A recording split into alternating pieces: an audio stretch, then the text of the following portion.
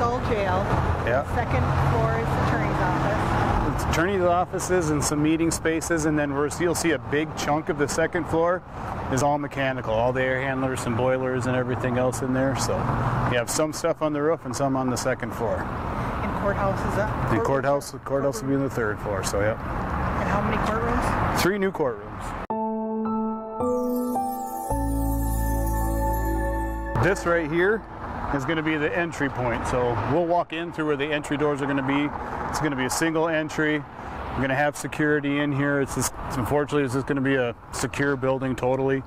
Metal, law enforcement right here. So once you get past this place, then at least we know people aren't carrying a weapon in the courthouse. So it's further than their front entrance now, and not very much further, but I get it if you're mobility challenged, it's a little bit further to go. The sidewalk will come right to here from the parking lot. So on the next 2 floors, these will be big public restrooms over in this corner, and then above it.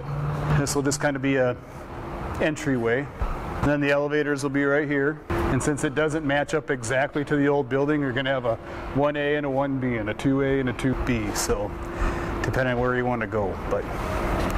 So that's we'll knock that out, and that'll be the hallway into the existing building. So we had to have this little transition space just because the elevation just wouldn't match up. This is the county attorney's space right here, walled in already. So there'll be offices on the external, cubicles in the middle.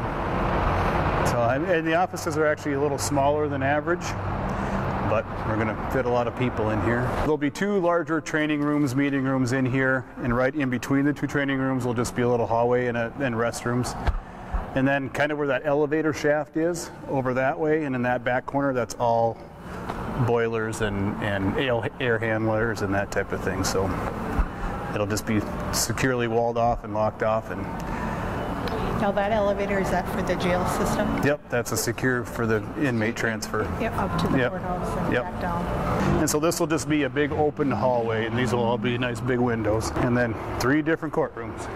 And they won't be this big because the back half will be some judges' chambers and hallways and other offices, but this will be the largest one. So we have a big jury trial or something. And each one will have little side rooms right out front before you actually get into the jury room. So if you need to have attorney-client, conversations and that type of thing. Right. And the jury room will be bigger than it is now. Yep, they'll be in the back. The jury rooms, they're very tiny. Claustrophobic. Yep. Right now. Very small right now. Right in there where the concrete block is, that'll be an inmate holding. Because right now, if they put court on a recess or something, they got to take them back over to jail, put them back in their cell. And now they'll just stick them right in there securely and just wait till it's their turn. Yeah, so this will be the last courtroom. Even though it looks like it's the smallest, it's still larger than any courtroom we have right now. And that whole back area is office staff and judges' chambers.